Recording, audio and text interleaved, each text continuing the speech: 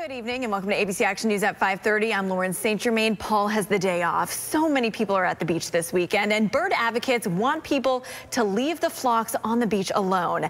ABC Action News reporter Wendy Lane is on St. Pete Beach for us, and she tells us more about the disruption of a colony of these protected birds and what volunteers are doing to try and help. You can tell they have emotions. For years, Cindy Perry has been volunteering to educate people about the protected shorebird, the Black Skimmer. How unusual they are, the way they skim the water for fish, how their lower bill is longer than their upper.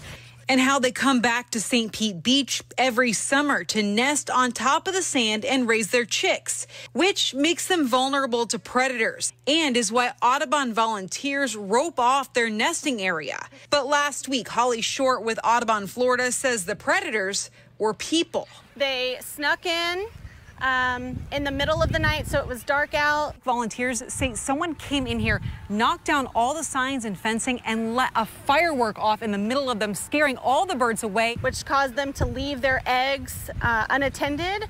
And by the next day, all of the eggs had been eaten. The colony of about 400 Black Skimmers returned to their nesting area behind condos near the Serrata Beach Resort, and the fencing was put back up to help keep the birds safe again. My reaction to that is that people who can't see the beauty here are missing a lot.